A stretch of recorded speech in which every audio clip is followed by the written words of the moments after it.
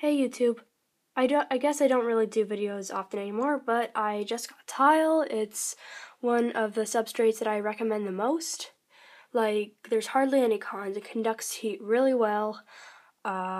Most people haven't heard of it, but it's permanent unlike any other substrate, easy to clean, it looks really good, etc. And there's no impaction risk.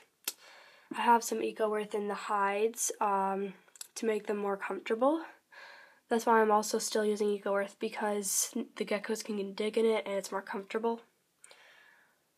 So yeah, it should conduct heat really well, but unfortunately, like, the temperature isn't warm enough ever since I put the tile in there. I think the heat mats aren't big enough. Like, I thought of that before I put the tile in there, so I'm going to be getting bigger heat mats. I already got one for Toothless, but I need to get one for Sunset still. Like, there was no more of that size.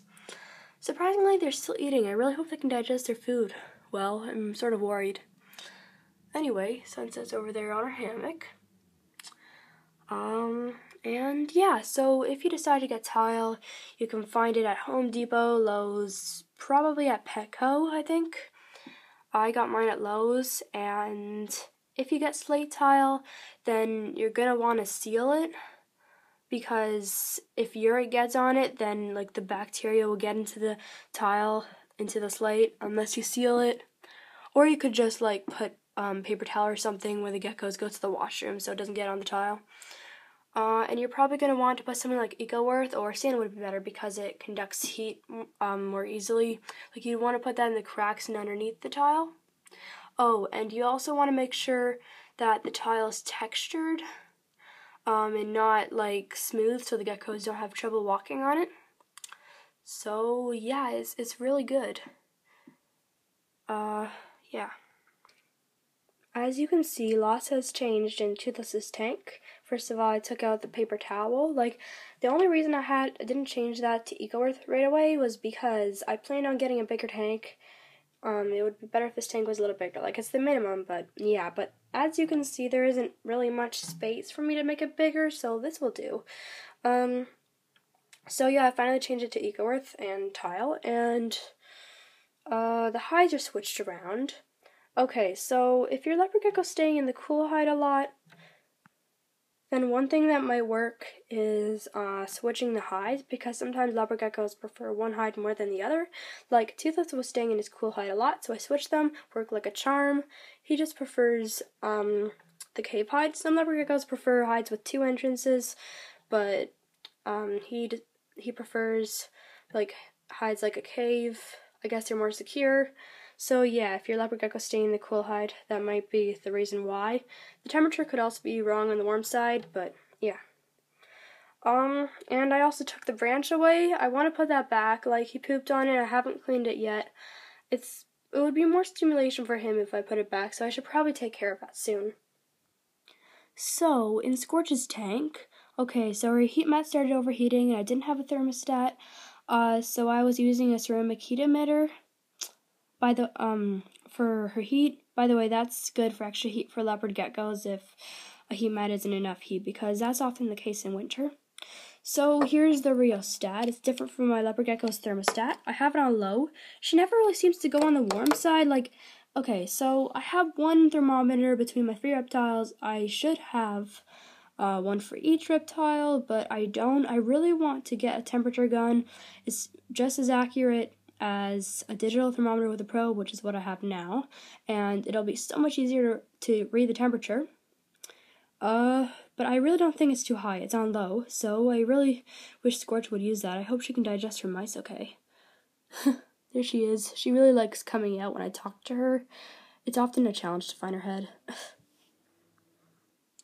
So now I'm going to feed the leopard geckos silkworms. I know it would make more sense to do this at the start of the video, but to be honest, this video has been filmed over 2 days. I just got the silkworms today. So yeah, I could have made a separate video, I suppose, but it would have been really short. So anyway, so this is a silkworm. Pretty funky looking.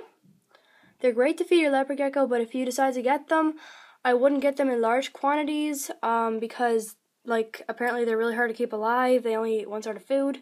So that's why I'm feeding these guys off right away.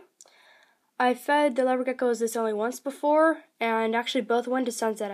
I tried to feed one to Toothless, but he wasn't really hungry then. So anyway, Sunset's in a hard place to feed her right now. 1 second. Okay, so now I have a bowl since Sunset's up there and I prefer not to disturb her. Okay, you see it? Come on. Let's just see if she sees it. See it, Sunset? You know what? It might be easier to feed Toothless first. Might have to get her down from there. So yeah, this will be Toothless's first superworm. He's very excited. Oh. Come on. There. I'm only feeding them 2 today because these guys are sort of big. They count as 2 crickets, so yeah. Okay, so he sees the second one, and he's gonna strike. There. Okay, I guess now for Sunset. I'm gonna have to get her down from her hide. Well, Sunset just did a defensive tail wag. I would have recorded it, but she stopped before I could. Anyway, I'll try to feed her. Please don't go back into your hide, baby. I'm gonna try to do it on the tile instead of the eco-earth. Here's a couple. Wait. Oh yeah, she sees them. So yeah, these are one of the many worms you can feed your leopard gecko.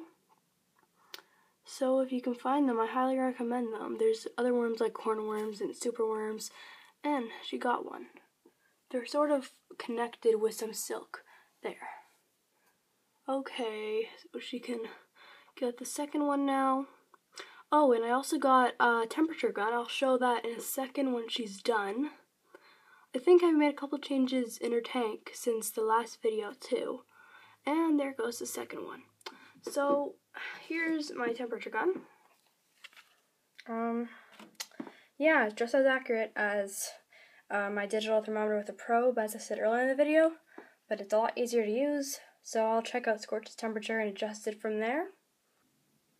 Okay, I'm gonna need to wrap this up because one of my cats is asking to go outside and they get grumpy when they don't get let outside. I'll do some videos about my cats in the future, mostly leopard geckos though. Anyway, so as you can see, I took out a few hides in Sunset's tank. She still has the 2 hide minimum. The branch one and eggs, well, okay, so she could like barely squeeze into those and she's gonna get bigger, so she won't even be able to fit in them in the future. And like her branch one, even though she liked it, like it was really difficult to get her out of it to feed her, so yeah, I just took that out. And the rock one, she didn't even use it. She doesn't even use this one, so I guess I sort of wasted my money. I don't know why, like, it's definitely not too exposed. Oh crap, it's backwards at the moment. Just noticed that. It has glow-in-the-dark rocks. Oh my gosh, rocks. Mushrooms. And yeah, it's a good sized hide. So I think that might be it for this video. So I hope you liked it. Please give me suggestions for future videos, and consider subscribing. And yeah, I'll answer any questions in the comments. Bye.